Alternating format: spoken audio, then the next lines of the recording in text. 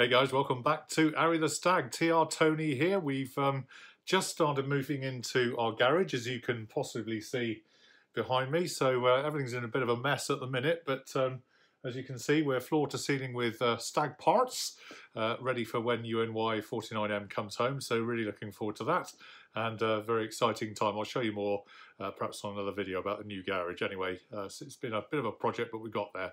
So all good. All right, so today we've got some news from Down Under, a gentleman called Scott, who over Christmas sent me in lots of photographs of his Triumph Stag rebuild. He sent in a story as well, so I'll show you the pictures and also just talk you through some of the narrative that he sent about the restoration of his lovely Stag. So without further ado, let's go and have a look.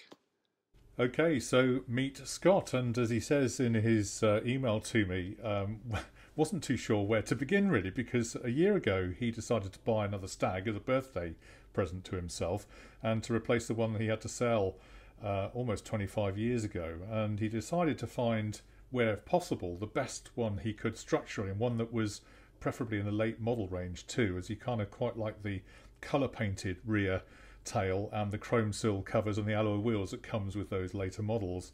And he settled on a russet brown Stag in the end, not just for the colour, as he rightly smiles to himself, but also for its body soundness, as he was, with the paint, it was going to be removed for the bare metal respray, and actually that proved his inspection to be correct. Now, the car was a one owner, having been owned by a solicitor in Sydney and for many years stored in a warehouse. But upon his death, sadly, the car was given a basic service and minor repairs to pass registration again. Then the car was disposed of by the family with all the service books and repair manuals, which was obviously, really good that it was going to be used again. But no filler was present from any previous accidents, and the floor pan was clean and rust-free, he found. So he basically purchased the car without driving it, as he knew that he'd be taking it straight off the road as soon as he got it home, and that's exactly what he did. So he stripped off all the chrome work from the vehicle, and upon inspection found all to be good condition and not requiring a re-chrome, which is, as you know, can be a tricky thing. And once at the painters, he removed the doors and the bonnet and the boot and began stripping the car back to bare metal. He's a bit of a stickler for originality, and so he decided straight away that he'd keep the car in its original colour, russet brown, therefore saving a lot of the stripping under the dash and in the fiddly parts that, as we all know, can be very difficult to reach. He sent both the engine away for machining after wrestling heads off, and they can be really tricky, as many of us know, and breaking two studs on either sides in the process. Now, also, while everything was away, he got the vehicle up in the air and really started to get stuck in on the jet washing the underside using a high pressure water hose and removing all the grime that had built up over the last 50 years of use. He decided also then to replace all removed bolts with new ones in the UNF and UNC grading as necessary, and also to replace any parts as they were easy to get at while the engine and transmission were away.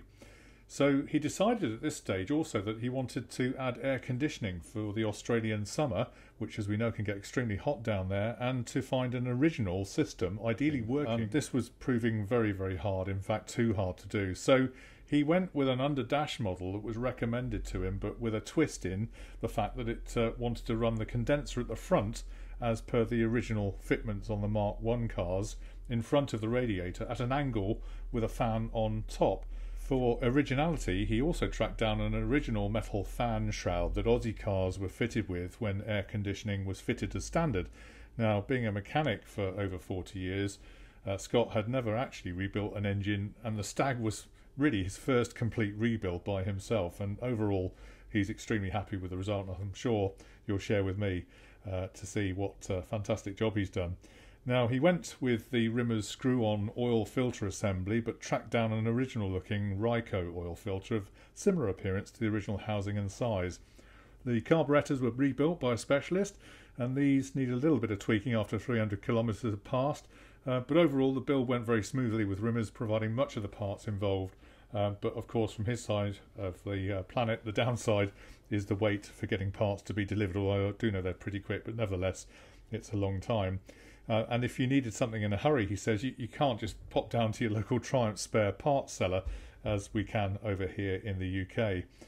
The wheels themselves he sourced from another seller in Western Australia as he'd had them reconditioned, and his needed doing anyway, so instead he purchased his and swapped the new tyres over and sold the old ones to recoup some of the cost with the new ones, which was a good plan. Now, Scott says that he didn't repaint every little thing that he removed, but actually instead he cleaned, he tested and overhauled whatever was needed for smooth, safe running, and he figured that over time things will have to be removed and tended to anyway, so he'll take that opportunity to repaint them then. So, as he says, I have hopefully reproduced a usable car as close to coming from the factory and out into the real world, including the emission hoses, as possible for him to enjoy it as much as possible too.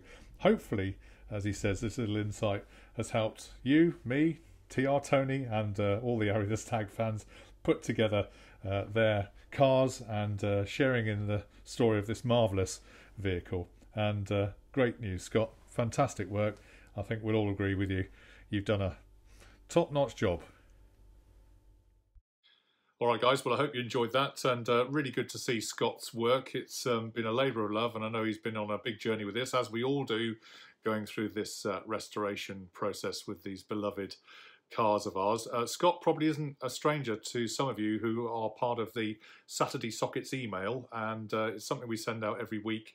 It's kind of off-camera shenanigans and so on. It's free to get it to your inbox. If you're not a member already, please just get in touch, and you can sign up and get that every weekend. So he's been sharing with us a few pictures now and then of the various stages of his rebuild, so it's been really good to see that, but I thought it was well deserved of putting it into a film and celebrating what a great achievement you've done, Scott. So fantastic, mate, well done, fantastic, awesome achievement.